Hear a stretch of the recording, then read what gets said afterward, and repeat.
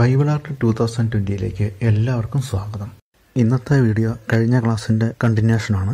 കഴിഞ്ഞ ക്ലാസ്സിൽ നമ്മൾ കണ്ടത് ബേസിക് ഷേപ്സ് ആൻഡ് ലൈൻസ് ആയിരുന്നു. അതായത് ഒരു ഒബ്ജക്റ്റ് അല്ലെങ്കിൽ ഒരു ഫിഗർ രൂപപ്പെടുന്നത് എങ്ങനെയാണ് എന്നാണ് നമ്മൾ കണ്ടത്. നമ്മൾ നിത്യവും കാണുന്ന വസ്തുക്കളുടെ ഫോം എങ്ങനെയാണ് രൂപപ്പെടുന്നതെന്ന് നോക്കാം. ഈ ചിത്രം നോക്കുക. ഇതൊരു പല ഷേപ്പിലുള്ള കപ്പുകളുണ്ട്. അപ്പോൾ ഓരോ കപ്പിനും ഓരോ ഷേപ്പാണ്. നമുക്കൊന്ന് വിശദമായി ഒന്ന് നോക്കാം. നോക്കിക്കുക, ഈ ആദ്യത്തെ മഗിൻ്റെ ഷേപ്പ് ഒന്ന് നോക്കാം. ഇതിൻ്റെ ഷേപ്പ് ഒരു സിലിണ്ടർ പോലെയാണ്. പിന്നെ ഇതിൻ്റെ ഹാൻഡിൽ ഒരു ഓവൽ ഷേപ്പിലാണ്. ഇനി രണ്ടാമത്തേത് നോക്കുക, ഇതും സിലിണ്ടർ ഷേപ്പ് തന്നെയാണ്. പക്ഷെ അതിൻ്റെ താഴെ രണ്ട് സൈഡിലും ഇങ്ങനെ കേർവ്ഡ് ഷേപ്പാണ്. ഹാൻഡിലിൻ്റെ ഷേപ്പ് നോക്കുക, അതൊരു സർക്കിളും ഒരു സ്ലാൻഡിങ് ലൈനും ചേർന്നാണ് ഹാൻഡിൽ രൂപപ്പെട്ടിരിക്കുന്നത്. ഇനി ഇത് നോക്കാം, ഇതൊരു റെക്റ്റാങ്കിൾ ഷേപ്പിലാണുള്ളത്. പക്ഷെ രണ്ട് വശവും താഴേക്ക് ഇങ്ങനെ ടേപ്പർ ചെയ്ത് പോയിരിക്കുകയാണ്. ഹാൻഡിൽ ഒരു സർക്കിളും ഒരു സ്ലാൻഡിങ് ലൈനും ചേർന്നുള്ളതാണ്. ഈ കപ്പിൻ്റെ ഷേപ്പ് നോക്കാം, ഇതൊരു ഓവൽ ഷേപ്പാണ്. ഇനി ഈ കപ്പിൻ്റെ ബേസ് ആണെങ്കിൽ ഒരു ട്രയാങ്കിളിൻ്റെ ഒരു കുറച്ച് ഭാഗം കട്ട് ചെയ്ത് വെച്ച പോലെ ആണുള്ളത്. അതുപോലെ തന്നെ ഇതിൻ്റെ ഹാൻഡിൽ ഒരു ഓവൽ ഷേപ്പിലാണ്. ഇനി ഇത് നോക്കുക, ഈ കപ്പ് രണ്ട് സിലിണ്ടറുകൾ ചേർത്ത് വെച്ചതുപോലെയാണ് ഫോം ആയിരിക്കുന്നത്. ഒരു വലിയ സിലിണ്ടറും അതിൻ്റെ താഴെ ഒരു ചെറിയ സിലിണ്ടറും. ഹാൻഡിൽ ഒരു സ്ക്വയർ ഷേപ്പിലാണുള്ളത്. ഇനി ഇത് നോക്കാം, ഈ മഗിൻ്റെ ഷേപ്പ് ഇത് ഒരു സിലിണ്ടർ പോലെ തന്നെയാണ്. അതിൻ്റെ ഉള്ളിൽ ഒരു ഓവൽ വെച്ചതുപോലെ. ആ ഓവലിൻ്റെ താഴെ കുറച്ച് ഭാഗം കട്ട് ചെയ്തിരിക്കുന്നു. ഹാൻഡിലിൻ്റെ ഷേപ്പ് ഒരു ഓവൽ ഷേപ്പാണ്. അപ്പോൾ ഇതെല്ലാം കപ്പുകൾ തന്നെയാണ്, നമ്മൾ നിത്യം കാണുന്ന മഗ് തന്നെയാണ്. പക്ഷേ അതിൻ്റെ ഷേപ്പ് നോക്കുക, ഓരോ മഗിൻ്റെയും ഷേപ്പ് വ്യത്യാസമാണ്.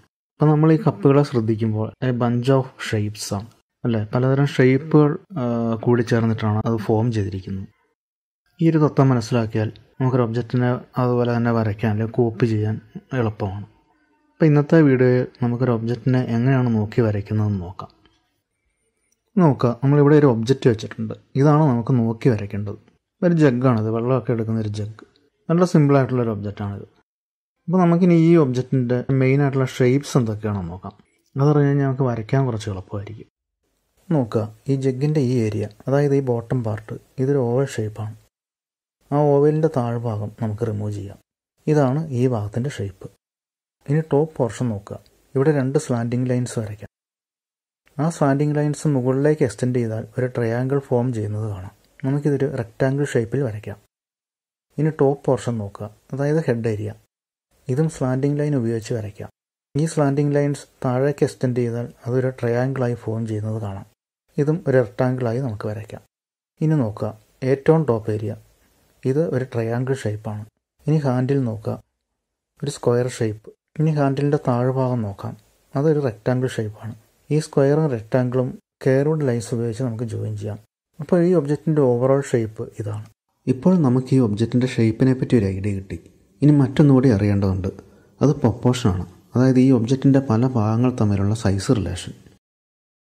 എന്ന് വെച്ചാൽ ബോഡി ഏരിയയും നെക്ക് ഏരിയയും തമ്മിലുള്ള സൈസ് റിലേഷൻ, അതുപോലെ ഹാൻഡിലും ബോഡിയും തമ്മിലുള്ള സൈസ് റിലേഷൻ. ഇതും കൂടി അറിഞ്ഞാൽ മാത്രമേ കൃത്യമായി നമുക്കിത് വരയ്ക്കാൻ സാധിക്കൂ. ഓക്കെ, അപ്പോൾ നമുക്ക് ഈ ഒബ്ജക്റ്റിൻ്റെ പ്രൊപ്പോർഷൻ മനസ്സിലാക്കാൻ വേണ്ടി നമുക്കത് മെഷർ ചെയ്യണം ഈ ഒബ്ജക്റ്റ്. അപ്പോൾ നമുക്ക് എഴുന്നേറ്റ് പോയി ഒരു സ്കെയിലൊക്കെ എടുത്തുകൊണ്ട് വന്നത് അളന്ന് നോക്കി വരയ്ക്കുക എന്നൊക്കെ പറയുന്നത് പ്രാക്ടിക്കലി പോസിബിൾ അല്ല. അപ്പോൾ പിന്നെ എന്താണ് നമുക്ക് ചെയ്യാൻ പറ്റുക? ആ സ്ക്രീനിൽ വരുന്ന ഇമേജുകൾ നോക്കുക, എങ്ങനെയൊക്കെയാണ് മെഷർ ചെയ്യേണ്ടത് എന്നാണ് ഇതിൽ കാണിക്കുന്നത്. നേരെ നേർന്നിരുന്ന് കൈ സ്ട്രെയിറ്റ് ആയിട്ട് പിടിച്ച് നമുക്ക് വേണമെങ്കിൽ ഒരു കണ്ണടച്ചുകൊണ്ട് നമുക്ക് പെൻസിലിൽ തന്നെ നമുക്കിങ്ങനെ അളവുകളെടുക്കാൻ കഴിയും. ആ ഒബ്ജക്റ്റിൻ്റെ ഒരു സൈസ് നമുക്ക് നമ്മുടെ പെൻസിലിൽ തന്നെ നമുക്കിങ്ങനെ മാർക്ക് ചെയ്യാൻ പറ്റും. കണ്ടോ? അത് ഇമേജുകൾ ശ്രദ്ധിക്കുക. ഈ ഒരു മെത്തേഡാണ് നമുക്കിങ്ങനെയുള്ള എന്തും, ഒരു ഫിഗർ ആയിക്കോട്ടെ അല്ലെങ്കിൽ ഒബ്ജക്റ്റ് ആയിട്ടോ എന്തായാലും അത് കോപ്പി ചെയ്യാൻ വേണ്ടി ഈ ഒരു മെത്തേഡാണ് നമ്മൾ യൂസ് ചെയ്യുന്നത്. കുറച്ച് ബുദ്ധിമുട്ടാണ്, അതൊരു വീഡിയോയിലൂടെ എക്സ്പ്ലെയിൻ ചെയ്യാൻ വളരെ ബുദ്ധിമുട്ടുള്ളൊരു സബ്ജക്റ്റാണിത്. എങ്കിലും ഞാൻ മാക്സിമം ട്രൈ ചെയ്യാം. അപ്പോൾ അതിന് തന്നെ നമുക്ക് ഇതിൻ്റെ ടോട്ടൽ ഹൈറ്റ്, നമ്മുടെ ഈ ഒബ്ജക്റ്റിൻ്റെ ടോട്ടൽ ഹൈറ്റ് എത്രയാണെന്ന് നമുക്ക് പെൻസിൽ കൊണ്ടൊന്ന് നോക്കാം. ചിത്രം നോക്കുക, നമ്മളിതിൻ്റെ ടോട്ടൽ ഹൈറ്റ് മെഷർ ചെയ്തിരിക്കുകയാണ്. ഇനി ഈ പെൻസിൽ കിട്ടിയ അളവ് നമുക്ക് പേപ്പറിലേക്കൊന്ന് മാർക്ക് ചെയ്യാം. അപ്പോൾ നോക്കുക, ഈ പെൻസിൽ കിട്ടിയിരിക്കുന്ന അളവ് ഈ പേപ്പറിനെ സംബന്ധിച്ചിടത്തോളം ചെറുതാണല്ലേ, പക്ഷെ നമ്മുടെ കയ്യിലുള്ള പേപ്പർ കുറച്ച് വലുതാണ്. അപ്പോൾ നമുക്കിതിൻ്റെ ഡബിൾ സൈസിലെടുക്കാം. അതായത് നമ്മളിപ്പോൾ കിട്ടിയ അളവിൻ്റെ ഇരട്ടി. അപ്പോൾ നോക്കുക, നമുക്ക് 2 തവണ അപ്പോൾ മാർക്ക് ചെയ്യാം. പെൻസിൽ നമുക്ക് കിട്ടിയിരിക്കുന്ന അളവിൻ്റെ ഡബിൾ സൈസിലാണ് ഇപ്പോൾ നമ്മൾ ചെയ്യുന്നത്. ഓക്കെ, ഇനി വലിപ്പം കൂട്ടണമെങ്കിൽ നമുക്ക് ഇതിൻ്റെ ത്രിബിൾ സൈസ് അല്ലെങ്കിൽ അതിൻ്റെ എത്ര ഇരട്ടി വേണമെങ്കിലും നമുക്കെടുക്കാം. ഇപ്പോൾ നമുക്കിവിടെ ഡബിൾ സൈസിൽ ചെയ്യാം. ഓക്കെ, അപ്പോൾ നമ്മൾ ടോട്ടൽ ഹൈറ്റ് ഇവിടെ മാർക്ക് ചെയ്തു. നമ്മളിപ്പോൾ മാർക്ക് ചെയ്ത ലൈനിനെ ജോയിൻ ചെയ്തുകൊണ്ട് നമുക്കൊരു സെൻറ്റർ ലൈൻ വരയ്ക്കാം.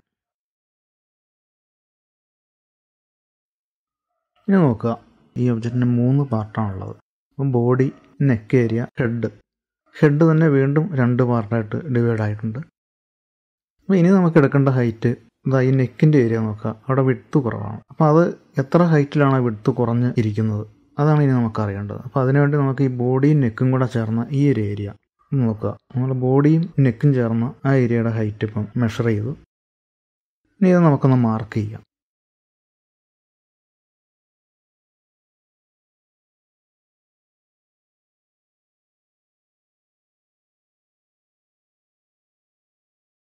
ഇനി നമുക്ക് ഈ ഹെഡ് ഏരിയയുടെ ഹൈറ്റ് നോക്കാം. ഈ ഹെഡിന് 2 പാർട്ടുണ്ട്, നമ്മൾ ആദ്യം കണ്ടല്ലോ. അപ്പോൾ നമുക്ക് ആദ്യം ഈ ലൈൻ വരെയുള്ള ഈ പാർട്ടിൻ്റെ ഹൈറ്റ് നോക്കാം. ഇനി അത് നമുക്കൊന്ന് മാർക്ക് ചെയ്യാം.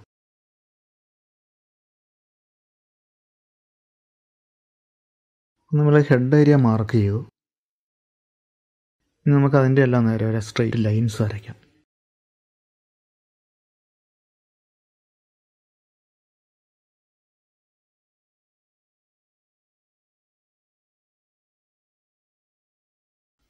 ഇനി നമുക്ക് എടുക്കേണ്ടത് നെക്കിൻ്റെ ഭാഗത്തേക്ക് ടേപ്പർ ചെയ്ത് പോയിരിക്കുകയാണ്. അപ്പോൾ അത് എവിടെ നിന്നാണ് ആ ടേപ്പറിങ് സ്റ്റാർട്ട് ചെയ്യുന്നത്, അപ്പോൾ ആ ഹൈറ്റും നമുക്ക് എടുക്കണം. അത് നമ്മൾ പേപ്പറിൽ നിന്ന് മാർക്ക് ചെയ്യുക.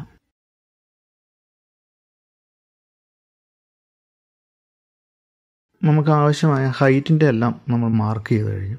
അപ്പോൾ ഇനി നോക്കേണ്ടത് വിഡ്ത്താണ്. ആദ്യം ഏറ്റവും വിഡ്ത്ത് പറഞ്ഞ ഈ നെക്ക് ഏരിയ നോക്കുക. ഈ വിഡ്ത്ത് തന്നെ നമുക്ക് മെഷർ ചെയ്യാം. ഇനി ഇത് നമുക്കൊന്ന് മാർക്ക് ചെയ്യാം.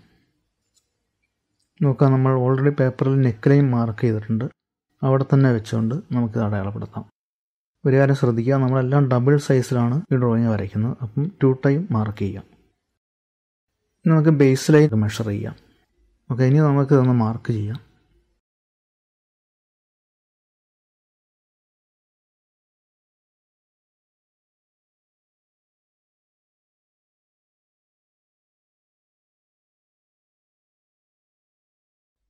ഓക്കെ, അപ്പോൾ നമ്മൾ ഹെഡ് ഏരിയ മെഷർ ചെയ്യുകയാണ് ഇപ്പോൾ.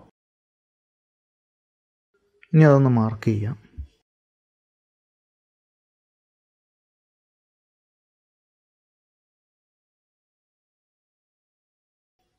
നമുക്ക് ഏറ്റവും ടോപ്പ്, ഈ ഒബ്ജക്റ്റിൻ്റെ ഏറ്റവും ടോപ്പ്, അതിൻ്റെ വിഡ്ത്ത് എത്രയാണ് അതൊന്ന് മെഷർ ചെയ്യാം.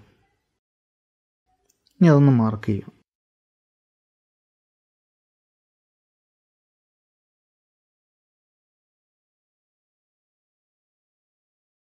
ഇപ്പോൾ നമ്മൾക്ക് ഇതിൻ്റെ മെയിൻ ബോഡിയുടെ ഹാൻഡിൽ ഒഴികെയുള്ള ബാക്കി എല്ലാ ഭാഗത്തിൻ്റെ എല്ലാ മെഷർമെൻറ്റും കിട്ടി, ഹൈറ്റും വിഡ്ത്തും കിട്ടി. ഇനി അത് വെച്ച് നമുക്ക് റഫായിട്ടൊന്ന് വരയ്ക്കാം. നമ്മൾ ആദ്യം കണ്ടു ബോഡി ഏരിയ ഒരു ഓവൽ ഷേപ്പിലാണ്. ഓവൽ വരയ്ക്കാം. ഇനി നെക്ക് ഭാഗത്തെ സ്ലാൻഡിങ് ലൈൻ,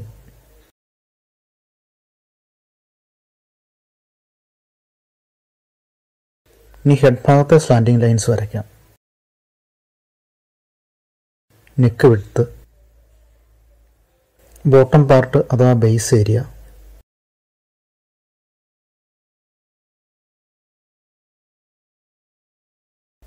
ഇനി ഹെഡ് ടോപ്പ് വരയ്ക്കാം. ഇതൊരു ട്രയാങ്കിൾ ഷേപ്പിലാണ് നമ്മൾ ആദ്യമേ കണ്ടിരുന്നു. ഇനി ഈ ടോപ്പ് പോർഷൻ ജസ്റ്റ് ഒന്ന് കർവ് ചെയ്ത് വരയ്ക്കുക.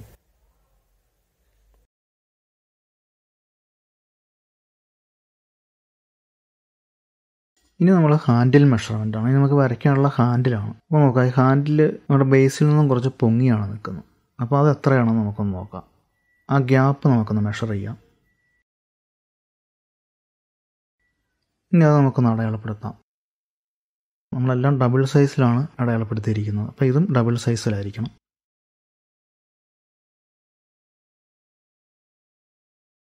ഇനി നമുക്ക് ഹാൻഡിലിൻ്റെ ഹൈറ്റ് നോക്കാം. അതൊന്ന് മെഷർ ചെയ്യാം. ഹാൻഡിലിൻ്റെ ഹൈറ്റ് നമ്മൾ അടയാളപ്പെടുത്തുകയാണ്. അപ്പോൾ നോക്കാം, ഈ ഹാൻഡിൽ ഈ മെയിൻ ബോഡിയിൽ നിന്ന് എത്ര പുറത്തേക്ക് തള്ളി നിൽക്കുന്നു, എത്ര ഔട്ടറിലാണ്. അപ്പോൾ ആ വിഡ്ത്ത് നമുക്ക് എടുക്കണം. ആ വിഡ്ത്ത് നമുക്കൊന്ന് മെഷർ ചെയ്യാം. ഓക്കെ, ഇനി അത് നമുക്കൊന്ന് മാർക്ക് ചെയ്യാം. എല്ലാം 2 ടൈമാണ്. ശ്രദ്ധിക്കുക, ഈ മെയിൻ ബോഡിയുടെ ഈ എഡ്ജിൽ നിന്ന് വേണം നമ്മളിത് അടയാളപ്പെടുത്താൻ, പുറത്തേക്ക് അടയാളപ്പെടുത്താൻ. ഓക്കെ, ഇനി നമുക്കറിയാം ടോപ്പ് പോർഷൻ റെക്ടാങ്കിൾ ഷേപ്പിലാണ്.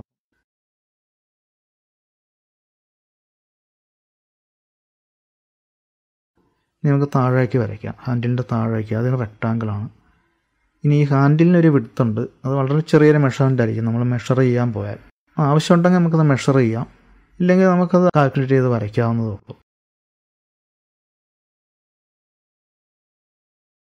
നോക്കാം, ഇനി ഈ ഹാൻഡിലിൻ്റെ ഈ 2 റെക്ടാങ്കിളും തമ്മിൽ ഇങ്ങനെ ജോയിൻ ചെയ്തിരിക്കുന്നത് 2 കേർവ് ഷേപ്പ് വെച്ചിട്ടാണ്. നമുക്കത് വരയ്ക്കാം.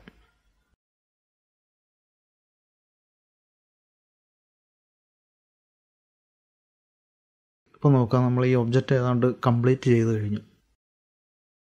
ഓക്കെ, ഇപ്പോൾ അൺവാണ്ടഡ് ലൈൻസൊക്കെ നമ്മൾ എറേസ് ചെയ്തിട്ടുണ്ട്. ഇനി നമ്മളൊന്ന് ഡാർക്കാക്കി വരയ്ക്കുകയാണ്. അപ്പോൾ ഒബ്ജക്റ്റ് ശ്രദ്ധിച്ചുകൊണ്ട് എല്ലാ ഏരിയ ഒന്ന് ഷേപ്പ് ചെയ്ത് കൊടുക്കുക, ഒന്ന് ഡാർക്ക് ചെയ്തെടുക്കാം.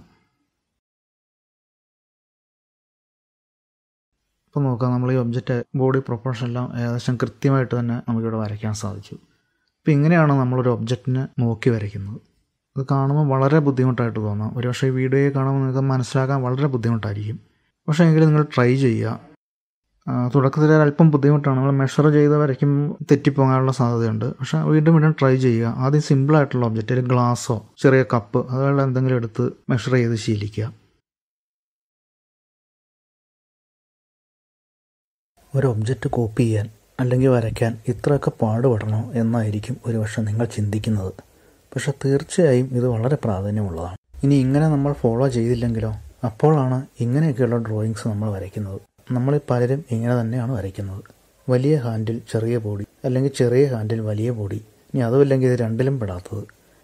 ഇങ്ങനെയൊക്കെ വരയ്ക്കുമ്പോഴാണ് നമുക്ക് ഡ്രോയിങ് ബോറാകുന്നത്. എങ്ങനെ വരച്ചാലും ശരിയാവില്ല.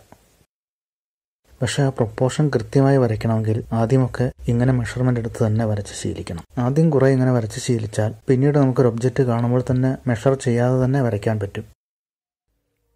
ഒരു കാര്യം പ്രത്യേകം ശ്രദ്ധിക്കുക, നിങ്ങൾ മെഷർ ചെയ്യുമ്പോൾ ഒബ്ജക്റ്റിൻ്റെ അടുത്ത് പോയിട്ടല്ല മെഷർമെൻ്റ് എടുക്കേണ്ടത്. മറിച്ച് നിങ്ങൾ എവിടെയാണോ ഇരിക്കുന്നത് അവിടെ ഇരുന്നുകൊണ്ട് തന്നെയാണ് മെഷർമെൻ്റ് എടുക്കേണ്ടത്. നിവർന്നിരിക്കുക, കൈ സ്ട്രെയിറ്റായി ഹോൾഡ് ചെയ്ത് പെൻസിൽ പിടിക്കുക. ഒരു കാര്യം പ്രത്യേകം ശ്രദ്ധിക്കേണ്ടത്, നിങ്ങൾ ആദ്യം എങ്ങനെയാണോ മെഷർമെൻ്റ് എടുത്തത് അതേ പോസിൽ തന്നെ ഇരുന്ന് വേണം എല്ലാ മെഷർമെൻറ്റും എടുക്കുവാൻ. ഇതിനിടയ്ക്ക് മുന്നോട്ടോ പുറകോട്ടോ ബെൻഡ് ചെയ്യരുത്. ഈ കാര്യങ്ങൾ പ്രത്യേകം ശ്രദ്ധിക്കുക. അപ്പോൾ ഇന്നത്തെ ഈ വീഡിയോയിൽ ഒരു ഒബ്ജക്റ്റ് എങ്ങനെയാണോ നോക്കി വരയ്ക്കേണ്ടതെന്ന് നമ്മൾ കണ്ടു. അപ്പോൾ ഇത് പരമാവധി പ്രാക്ടീസ് ചെയ്യുക. അപ്പോൾ ഇന്നത്തെ എക്സർസൈസ് എന്ന് പറയുന്നത് നമുക്ക് ചുറ്റുമുള്ള ഇതുപോലുള്ള സിമ്പിളായിട്ടുള്ള ഒബ്ജക്റ്റുകൾ അതൊന്ന് മെഷർ ചെയ്യുക. അങ്ങനെ മെഷർ ചെയ്ത് ശീലിക്കുക. എന്നിട്ട് ആ മെഷർമെൻ്റ് പേപ്പറിലേക്ക് നമുക്ക് എത്രയാണോ വലിപ്പം വേണ്ടത് അത്രയും ഇരട്ടി അളവിൽ അത് മാർക്ക് ചെയ്യുക. ഹൈറ്റ്, വിഡ്ത്ത് എല്ലാം മാർക്ക് ചെയ്ത് കഴിഞ്ഞാൽ നമുക്ക് വളരെ ഈസി ആയിട്ട് തന്നെ അത് വരയ്ക്കാം. അതുപോലെ തന്നെ നമ്മൾ കഴിഞ്ഞ ക്ലാസ്സിൽ കണ്ട സർക്കിൾ എക്സർസൈസ് അതെല്ലാവരും പ്രാക്ടീസ് ചെയ്യുന്നുണ്ടെന്ന് കരുതുന്നു. ഇതും വളരെ പ്രാധാന്യമുള്ളതാണ്. നമുക്ക് വളരെ പ്രയോജനം ചെയ്യുന്നതാണ്. ഈ എക്സർസൈസുകളും സാധിക്കുമെങ്കിൽ ഡെയിലി പ്രാക്ടീസ് ചെയ്യാം.